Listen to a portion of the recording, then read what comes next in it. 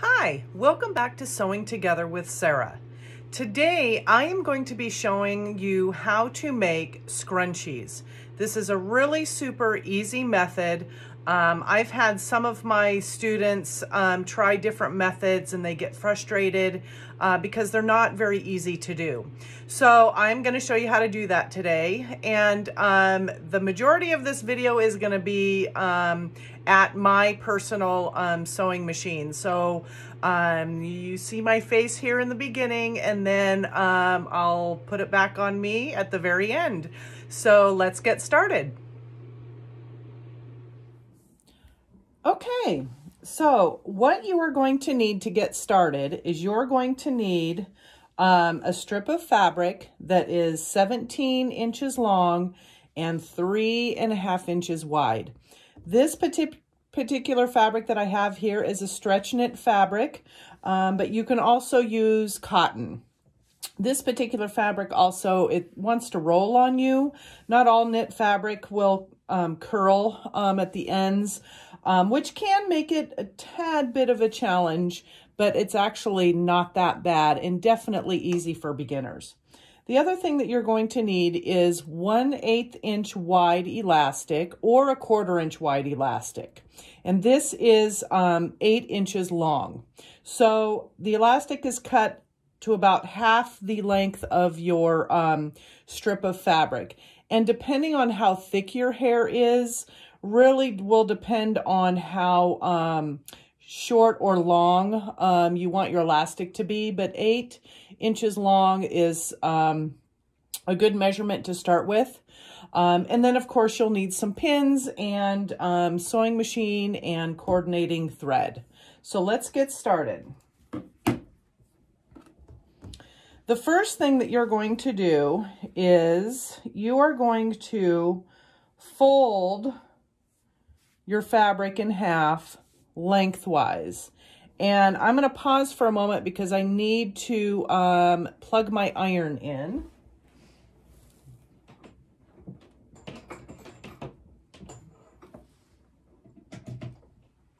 Okay, so you will need an iron. So we're going to fold this in half lengthwise. And what I'm going to do is I'm going to,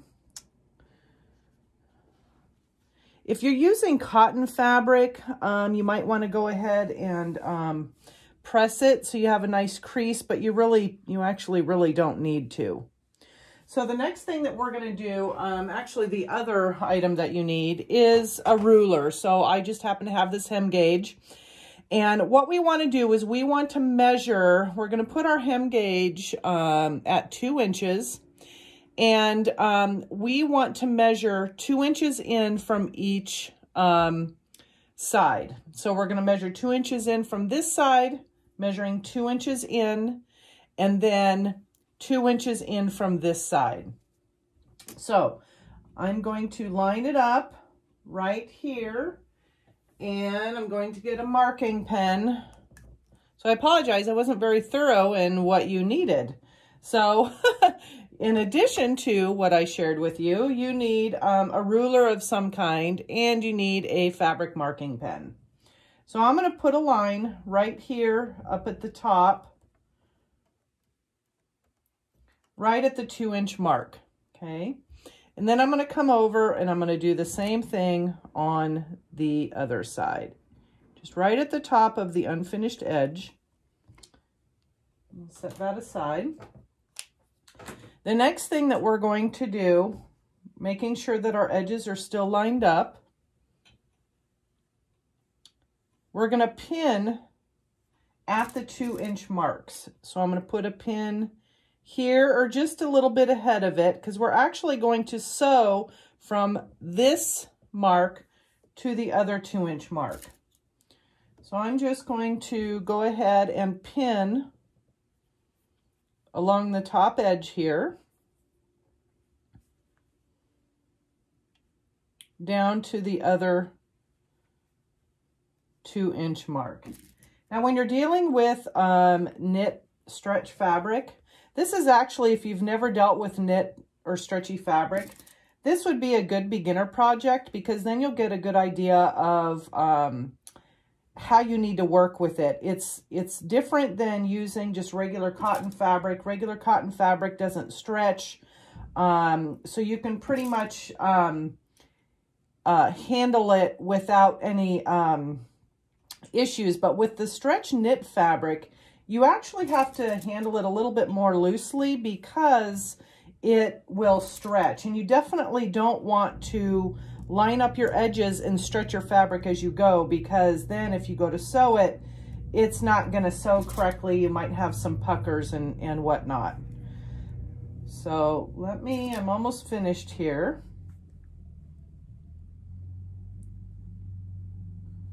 You have to really be intentional and deliberate when you line up knit fabric. Okay, so now what we're going to do is I'm going to start sewing, and I'm going to sew following the edge of my presser foot. You could sew using, the edge of my presser foot is approximately 1/2 to 3/8 inch wide from the needle to the edge.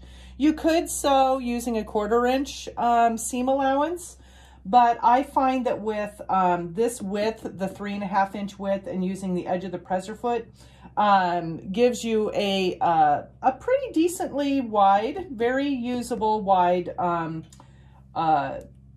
scrunchie. So I'm going to go ahead and I'm going to, I wouldn't worry too much about using a stretch needle for knit. You know, if you're making a garment out of stretch fabric, you definitely want to switch out to a stretch needle, or not a stretch needle, but a jersey needle. And I wouldn't worry about setting your stitch for the scrunchies on a zigzag, because the elastic is what's going to make your scrunchie stretch. So we won't really need to worry about straight stitches popping on a stretch fabric. So I just have my stitch width at your standard 2.5 millimeter, and I am going to back stitch at both ends of the marks. So let me put my needle down and let's go.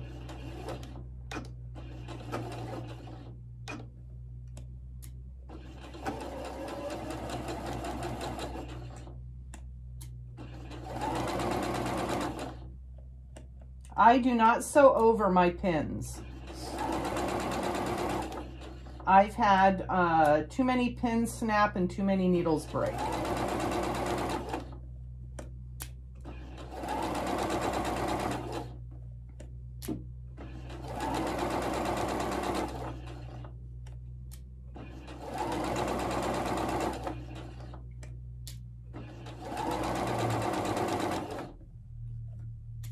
So I'm not holding. If I were to hold this and sew, I would be stretching it out. That's another thing with stretch fabric, is you definitely don't want to hold on to it when you're sewing. You just want to let the feed dogs do their job, and your job is to just make sure that you're keeping the edge of your fabric lined up with whatever seam allowance that you're using. We're coming up to the other 2-inch mark.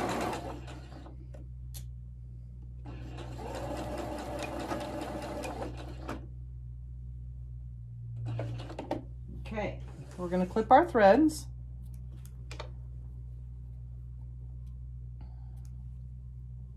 Oh, that one bunched up a little bit. That's all right, you won't see it.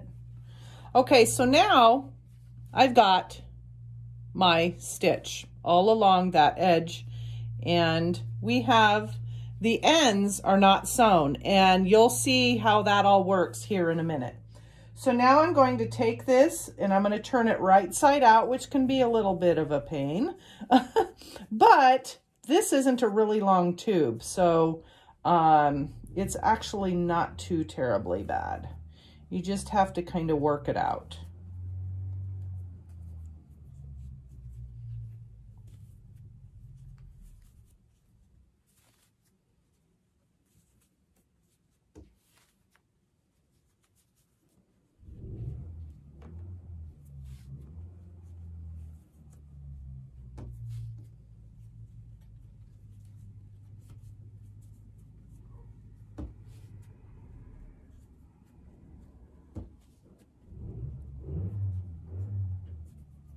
All right, I'm almost there. Almost got it pulled out here.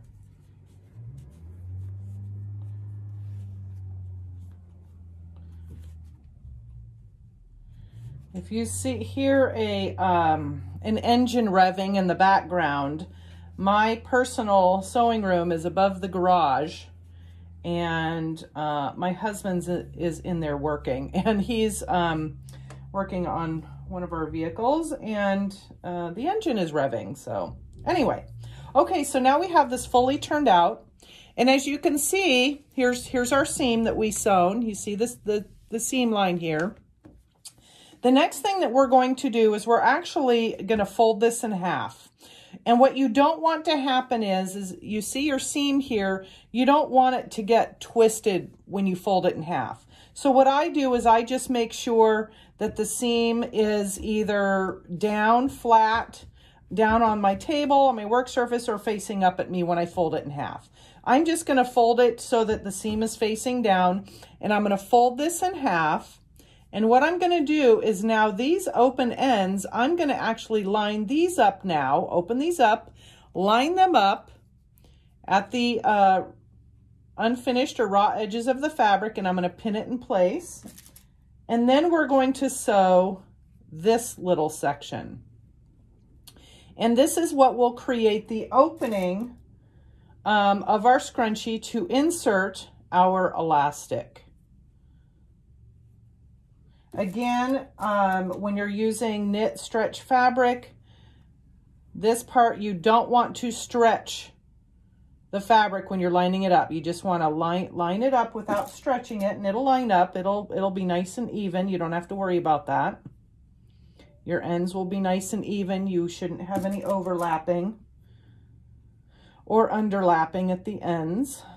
And then you just pin it in place. Now the next thing that we're going to do is we're going to sew using the same, the edge of our presser foot for our seam allowance. And now we're going to sew along here. It's a little bit awkward because you have it kind of bunching up right in here. But if you just go nice and slow, it should work out just fine. So we're just going to put this under here. And I'm going to start in a little bit from the edge here, and then I'm going to back stitch to the edge and then go forward. And the reason for that is that if I start too close to the top, the needle will have a tendency to push this part of my fabric down into the opening where my bobbin thread comes out, and then it'll get stuck in there, and I don't want to do that. So I'm gonna put my needle down about where this pin is, and then I'm gonna back stitch first and then go forward, and then sew all the way to the other end, and then back stitch at that end. So I'm going to remove that pin, put my needle down. I'm going to back stitch first, and then go forward. And then by getting it started like that, there's less of a chance for that corner to get stuck down into that hole. So without stretching, I'm just following along the edge here. I'm not stretching the fabric or anything like that. I'm just repositioning it and laying it nice and flat, being real loose with it. We don't want to stretch it.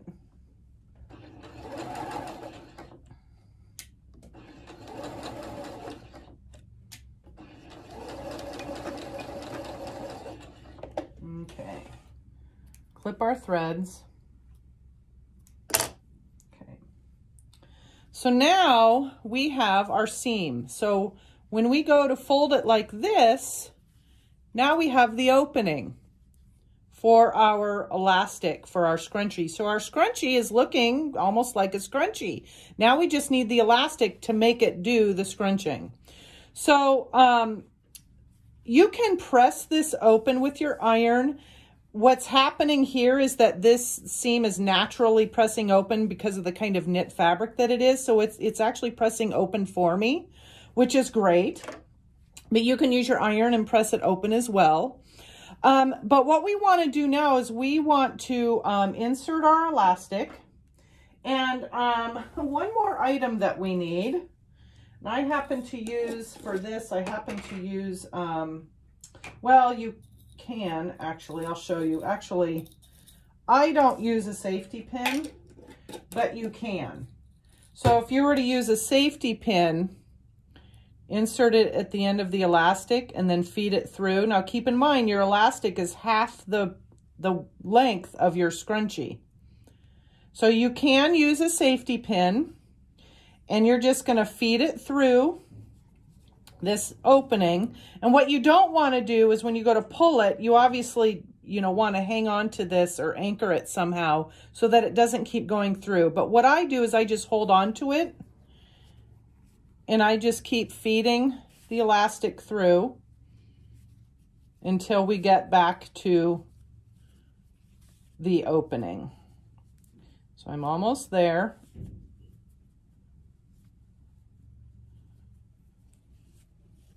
Okay, so now we're back at the opening and now we have both of the ends coming out of the opening. So I'm going to take the safety pin off. And now what I do, 1/8 inch and 1/4 inch elastic is really kind of, especially 1/8 inch wide elastic is really difficult to sew. With scrunchies, I don't even bother. So what I do is I just stretch this out and I line up the ends and I just tie them in a knot like this. And I kind of pull that knot close to the ends of the elastic. And so now I have a knot, okay? Now what we can do is we can pull it in and now we've got, our scrunchie is almost finished. So now what we're going to do is we need to close that opening now. And what I'm going to do is I'm going to fold in the edge right where one of the seams is. I'm going to fold that in about the width of our seam allowance. I'm going to fold in the other edge right here. And then I'm going to line up those seams right on top of each other. And I'm going to put a pin and I'm going to hold that together. And what we're going to do is we're going to fold in those edges where the opening is. And you'll notice it will kind of, once we've started that first fold, the rest of the opening wants to fold in as well. And then without stretching, we're just going to fold those in and get it closed. And then I'm going to pin it so it stays closed. And we're going to sew right close to the edge, not off of the edge, but close to it so that we get the fabric that we folded in, the edge that we folded in. We want to make sure that that gets sewn in, because if we sew too far down into the scrunchie, these ends will pop out and we don't want that. So we want to make sure that if we sew close to the ends, close to the edge of the fold there, of our opening, then we know that that it'll stay in there and our unfinished edges won't pop out. And we want to start, so my opening starts about right here. And I'm going to start in a stitch or two before that. And then we're going to back stitch and we're going to sew all the way along the top edge. And then my opening ends about right here. Sometimes I like to put a pin at where the opening starts and stops so that I know where to put my needle down and so that I actually sew it completely closed. Now, this will actually be the only time that you want to stretch out your scrunchie to sew the opening. You don't want to sew it with it scrunched up like this because it will stay scrunched up like that. You want to make sure that when you go to sew it that you actually stretch it out and make it nice and flat. So let's go ahead and do that. Just make sure that on the back side that you don't have any puckers or pleats that you accidentally sew. Try and have it as flat as possible. Now you won't be able to see my thread very well because I have blue thread in here and it matches the blue thread of my the blue fabric of my scrunchie. So I'm just following the edge. Make sure you back stitch. I'm just following close along the edge. Almost up to the needle, but not over the needle. So I'm going to stretch. Almost forgot to stretch there. So excited to get this done. I need a new scrunchie. We have a cat that if I leave my scrunchies out, if he finds them, he likes to chew holes in them. So this will actually be one of the scrunchies that I need to replace.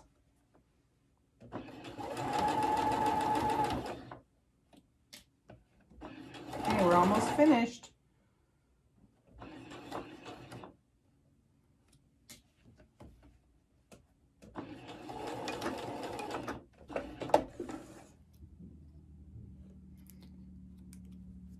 So these scrunchies, you can, once you've done a couple of them, they go really fast. So there is our scrunchie. So this scrunchie will actually replace my black one because my black one has a hole in it from my cat. So now this is one of my new scrunchies, and so there you go. I hope you enjoyed this tutorial on how to sew a scrunchie, and we'll see you next time on Sewing Together with Sarah.